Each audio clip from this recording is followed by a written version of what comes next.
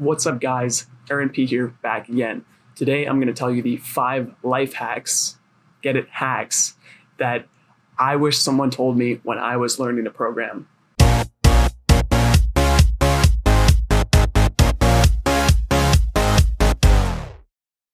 So I'm going to give you the 5 life hacks that I wish I knew earlier when I was learning to code.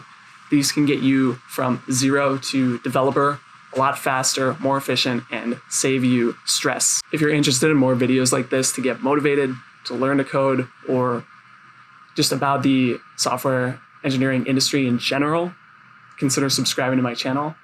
I'm going to make more and more videos, and I'm open to video ideas. If you want to leave a comment below, just let me know. So first off, in general, you need to change your way of thinking when you're learning to code. A lot of people have a fixed mindset, which means they think their skills are innate and I'm just not smart, or I'm not technical, or I'm not good at math. But anyone learning to code has to flip that on its head and adopt what's called a growth mindset, which means the amount of time you spend at something is how good you're going to be at it. And persistence triumphs over talent every time. The people I see who get best at coding are the ones who spend the most time doing it, and not the ones who woke up one day and just could instantly do it without any effort. That's just never the case when you're programming. So, number 1, adopt the growth mindset. The second hack is to start coding the first thing in the morning. If you have a job, or if you don't have a job, just try this, and if it doesn't work, fine, but give it a try. And I think you'll find that it is highly effective. When you wake up, don't go on social media. Don't do anything except for maybe get a cup of coffee and then pick up where you left off, where you were coding. In general, when you're trying to do difficult things, they say you're supposed to slay your demons early in the morning. So if you were putting off coding the day before, or just you're stuck on a really hard part of a course, do it the first thing in the morning. You'll find less resistance, and you'll be able to push through that resistance and really stick it out and make a little progress every day. There's another saying that goes, if you win the morning, you win the day. So oftentimes, if you start out coding, you will do a lot more than you expected you would. Even if you tell yourself, yeah, I'm just going to do 30 minutes, you might end up doing 2 hours.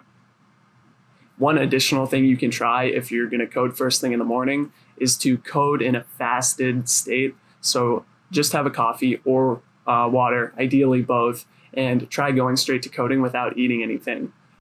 A lot of studies show that in a fasted state, you have a heightened mental awareness that kind of goes back to our tribal days. When you're hungry, you have to focus more on where's my next meal coming from, and your senses are almost heightened in a way. So really, when I tried doing this, it really helped me. And now anything I need to do, I do it in a fasted state early in the morning before work. And the earlier I get up, the better. So you might even try and waking up at sunrise, doing as much as you can before work, and just see what it does for you. So super important, super key tip, do coding first thing in the morning. Tip number 3 is to focus on the right things.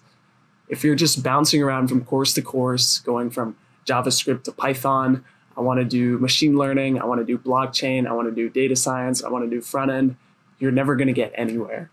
You have to pick one path. And okay, maybe you don't know exactly what you want to do at the beginning, but the earlier you choose your path and decide what kind of developer you want to be, even if it's between front end and back end, you really narrow down the range of possible materials you'd want to take, and you embark on the path to mastery, which is absolutely what you need if you want to get a job. The jack of all trades, master of none, I basically made another video on this, but this person, yes, they do exist, but they have had years and years of experience to master this wide array of knowledge. If you're starting out, you want to go narrow and deep on one subject, like what I recommend is doing front-end web development, because you can actually gain a level of proficiency in that quickly without having a lot of foundational computer science knowledge. And that can also naturally branch into other things like back-end web programming, web APIs, and then you can just build up from there. But that's tip number 3, focusing on one thing. Tip number 4 is to take care of your body. Whether it's not getting enough sleep, not eating right, or not exercising, these 3 kind of work in harmony to create a efficiently running machine that is your body. Coding is so mentally intensive. You really have to be at the top of your game to learn it and to write good programs.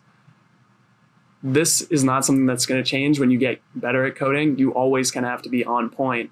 So I would really consider always trying to get 8 hours of sleep.